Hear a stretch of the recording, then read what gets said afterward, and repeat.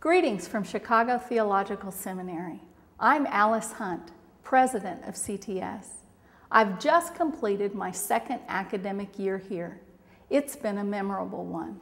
We broke ground on our new building, we celebrated the arrival of 2 new faculty members, and we hosted events both on campus and in the greater Chicagoland area. And as always, our students have been busy in the classroom while at the same time actively involved in living out CTS's mission to transform society toward greater justice and mercy. I'd like to give you a glimpse into this past year in the life of the CTS community. I'll highlight important moments from the beginning of our academic year last fall until our recent commencement service. We want you to share in our joy and excitement about the life of this seminary, our present and our future. On October 15th, we celebrated a historic moment in the life of Chicago Theological Seminary. Trustees, students, alums, faculty, staff, neighbors, and friends gathered at the site of our new building at 60th and Dorchester for a ground blessing ceremony. The Reverend Bernice Powell Jackson, North American President of the World Council of Churches, was our keynote speaker. She talked about the challenges that face our communities on the south side of Chicago and elsewhere, and then urged us at CTS to build upon our foundation. Here's part of what she had to say. The question for you is, how do you respond to such a time in such a place as this? How do you take on this enormous task, this incredible calling from God? The answer, I believe, is simple. Do the same thing that you are doing with respect to this new building at this new site. Be creative and build upon your foundation. Finally, we turned our attention to the ground we would be blessing. Professor Joanne Terrell led the pouring of libations as we remembered all those who came before us. And then we moved some dirt.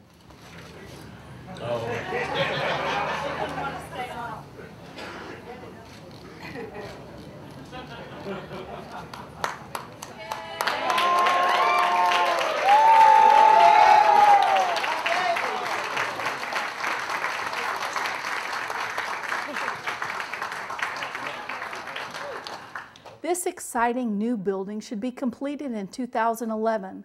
Construction is well underway, and I invite you to visit our website where you can watch the progress of construction on our new building. This year, CTS also renewed a commitment to provide continuing education for ordained clergy and lay leaders. We held 2 lectionary workshops that brought together students, alums, local clergy, and lay leaders to prepare them for the coming seasons. In the fall, Professor Timothy Sandoval led an Advent lectionary workshop at Covenant United Church of Christ in South Holland, Illinois. Then in January, Professor Dow Edgerton focused on preaching scandalous gospel during the Lenten season at the First Congregational Church of Western Springs. In April, CTS hosted its annual Ministerial and Lay Leadership Institute. The theme of this year's institute was Merging Mind and Soul with What Matters. 10 different presenters led workshops on topics ranging from new worship and media strategies to clergy and congregational burnout. The institute was also a time of fellowship and worship. The Reverend Dr. Frank Thomas of Mississippi Boulevard Christian Church received the 2010 Distinguished Alumni Award and preached the Tuesday night worship service. At this Ministerial and Lay Leadership Institute, we also celebrated the arrival of our newest faculty member, the Reverend John Thomas. John delivered a keynote address entitled Texting While Driving, the Problem of Attentiveness in Ministry. He came to us in January after 10 years of service as General Minister and President of the United Church of Christ. At CTS, he serves as Senior Advisor to the President and Visiting Professor in Church Ministries. 2 weeks after the Institute, we celebrated our second new faculty member, Rabbi Dr. Rachel Mikva, at the official inauguration of the Rabbi Herman Schallman Chair in Jewish Studies. Rabbi Mikva moderated a discussion on morality in the marketplace with a group of distinguished panelists. We are so pleased to be carrying on the interfaith legacy of people like Rabbi Herman Schallman and Professor Emeritus André Lecoq. Our faculty members continue to be active in the intellectual and spiritual life of the community. Along with their teaching, they have also published numerous articles and presented lectures across the country and around the globe. Professor Lee Butler and Professor Ted Jennings both had new books published. Lee's book is called Listen, My Son, Wisdom to Help African American Fathers. Ted's book is entitled Plato or Paul, The Origins of Western Homophobia. Our faculty is also active in the work of our many academic centers. In the fall, the Center for the Study of Black Faith and Life presented the 3rd annual Charles Shelby Rooks Lecture, delivered by Dr. Arthur Presley of Drew University.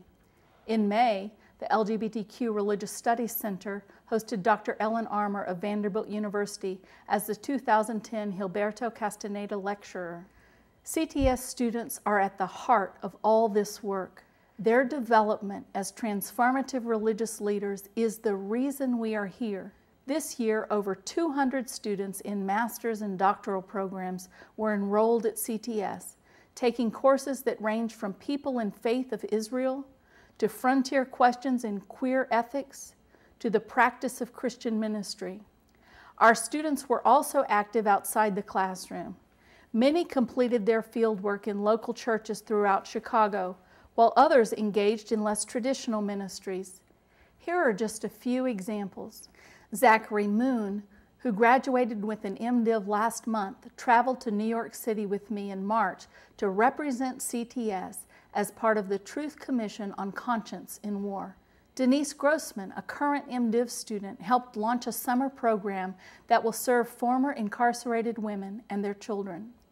Eric Kepnick, another MDiv student, worked with homeless youth through his field placement at the Night Ministry.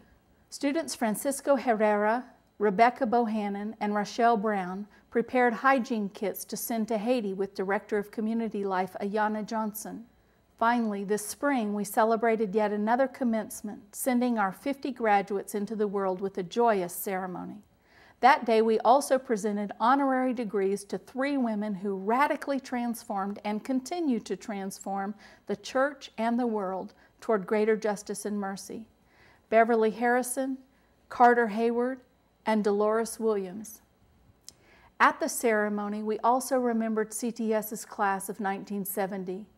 Here's what one of our student leaders said about this class during commencement. The class of 1970 was a class of peacemakers, acknowledging the social conditions of their nation that was at war abroad and at home. The class abstained from commencement activities, asking the Board of Trustees to apply their funds toward peace activities.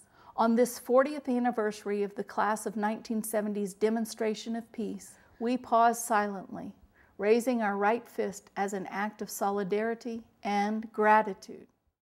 It is indeed an exciting time to be a part of the CTS community. I hope you will want to engage fully in our life. There are many opportunities to do so. You can take a class, enroll in a degree program, participate in a continuing education opportunity, and become part of our mailing list so that you can receive our monthly email newsletter and our Tower News magazine. You are a part of CTS, and we appreciate the various ways you support the seminary. If you have given a gift to CTS this year, please accept our heartfelt thanks. Your gifts to our annual fund make it possible for us to continue our mission of preparing leaders for ecclesial and social transformation. If you haven't yet had a chance to do so and want to do it now and in the future, you can make a gift by going to our website or giving us a call. Thank you and have a great summer.